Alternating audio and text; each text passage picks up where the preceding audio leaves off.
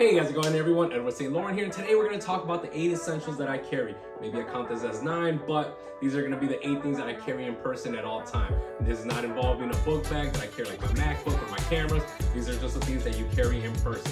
Now this is just going to be for the month of January. Who knows, maybe February might be the same or it might change, but I'll do an updated video to that. Go ahead and leave a comment below what you guys carry, and some of these maybe you've seen this in other videos before of mine.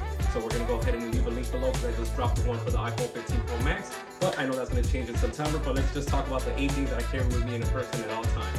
Let's get to it. First item on the list is going to be the iPhone 15 Pro Max. Now I did do a review of my 101 day of use of this device, so I'm going to go ahead and link it below. One thing I would say, I am stuck in the Apple ecosystem with my MacBook, my iMac, my Apple Watch, so definitely use this as my main drive to communicate with my friends and family.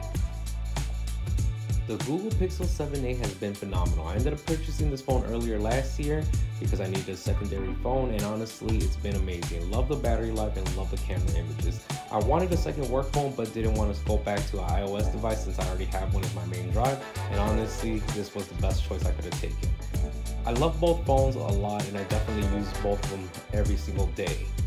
The Apple MagSafe battery packs. Honestly, these are amazing. I own 3 of these because sometimes I do travel or I am not near an outlet and sometimes I need to charge my phone. Sometimes my friends also need to get their charge and I'll go ahead and let them use one as well. Honestly, you could also charge your AirPods, and honestly, most Android devices will charge as well. These are amazing.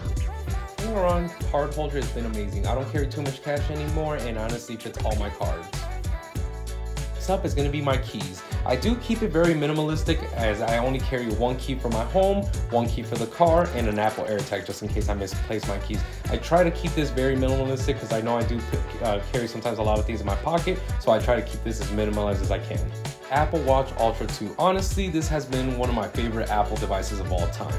I love using this a lot because I do tend to run, I do track my workouts, and I love it. I don't need to pull my phone out, I can listen to music and don't have to sometimes carry everything. And also switching the bands has been amazing. AirPod Pros. These are phenomenal. Honestly, they're really great. They're super small, compact, they fit in your pocket just fine. The sound quality is amazing and the battery life on these. Plus, you get an extra additional life by just throwing them right back on because I do take phone calls and listen to music a lot. Sometimes I need a little knife just to open up my packages, and this Kershaw has been amazing. Honestly, it's super small, just put it in your pocket, rip open your packages, and just put it away. Bam.